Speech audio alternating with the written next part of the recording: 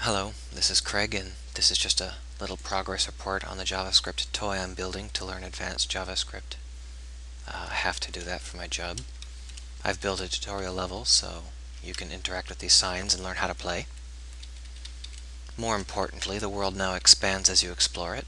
In the long run, I'll probably limit this to a specific size and populate it with random chunks ahead of time, since JavaScript does pretty poorly at the memory management side of things. And I don't want to implement any kind of chunking or anything. I want this to be some kind of fortress game, so the amount of space you have should hopefully be quite limited. I've radically increased the amount of crafting you can do. I'm going to move this window so I can show you better. Each of these plants has a specific thing they produce. This one produces scraps of metal. And if I take it over here, I can produce a metal disc. The trees, if you whip them out of the ground, produce wood, and I can combine that. We can create a planing bench with that. All of this stuff can be built from the ground up. These plants glow in the dark, and they produce glass when you pick them. These plants are hazards. Most of the hazards in the game will be mechanical, but it's good to have a hazard ready now so that I can test the hazard code. When you pick it, you get thread, and that turns into cloth.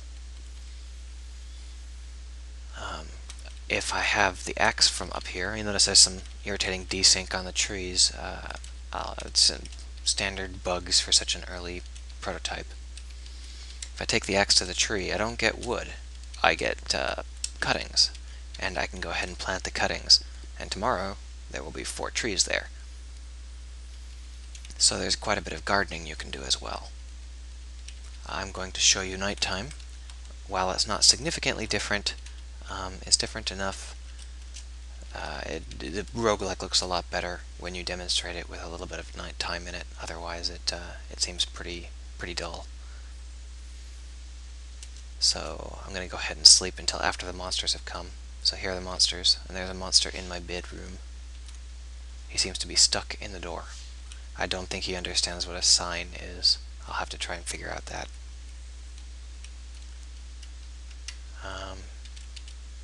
I just killed him. So as you can see, the light code is pretty much the same. But now there are some plants that glow in the dark. And yes, the plants glow in the dark well enough that you can actually kill enemies just by having those plants around. But it's not nearly as good as an actual torch. I've also added some more animation to these monsters.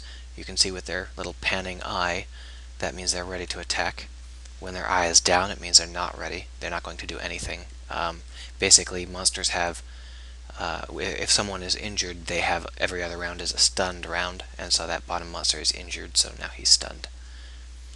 The monsters are smart enough that if I tried to run away by going inside, they would simply open the door and follow me. Anyhow, that's the sort of progress I've made in the past couple of days. One of them just died, and the other one got injured. Just thought I'd show it off.